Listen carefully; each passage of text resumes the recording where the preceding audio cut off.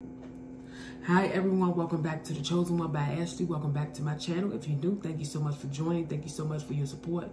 Today's word is, God said, that man you've been dating for years will marry you now.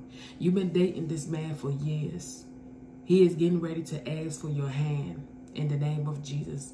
This man is getting ready to marry you. He sees himself with you forever. And I want to say congratulations to you. It's your time. Yes. It's your time to be married. It's your time to do what God has for you. Don't be scared. Don't be afraid. Do what you have to do. It's your time. You know it's your time. You smiling, you laughing. He about to ask for your hand. He about to ask for your hand. And it's time. It's time for you both to get married. Y'all been waiting for a long time. It's time for you to get married. And I want to say congratulations to you both for standing up and doing the will of God, because it's not easy. It's not easy to just do whatever you need to do for the Lord. It takes courage. It takes a lot of work. And I want to say congratulations to you both. May the Lord be in your union. May the Lord strengthen you both as you both walk down the aisle. Always remember to serve the Lord. And whatever you do, put God first. When you put God first, everything shall be added unto you. Follow the commandments. Keep God first. Pray over your wife. Pray over your husband. Pray over each other. When you both going through the storm, don't give up. Don't walk away. Stay at home. You got to learn how to deal with each other. You can't run from your situation every time you both get in an argument. Pray for each other. Lift each other up and say, Lord, help us. Strengthen us.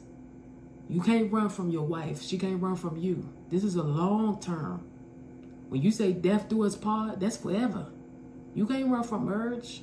People need to understand, when you ask somebody for their hand, you asking, would you be with me forever?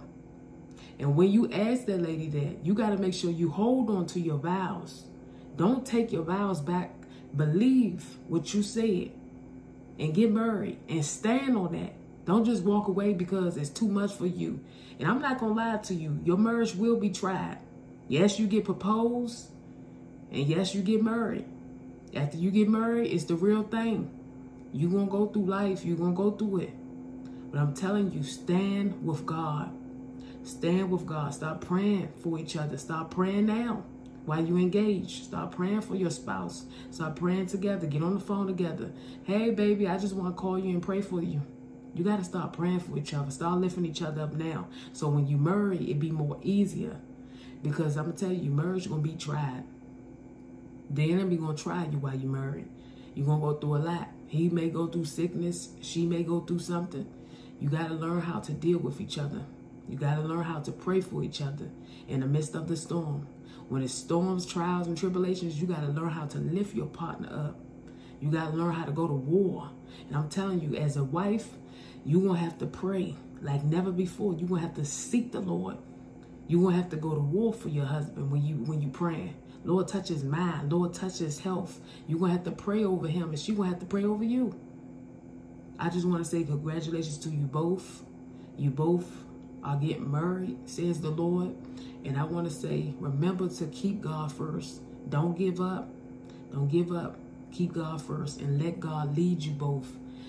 Okay? Let God lead you both, and God will do everything for you. I love you all. Keep your head up. Be strong.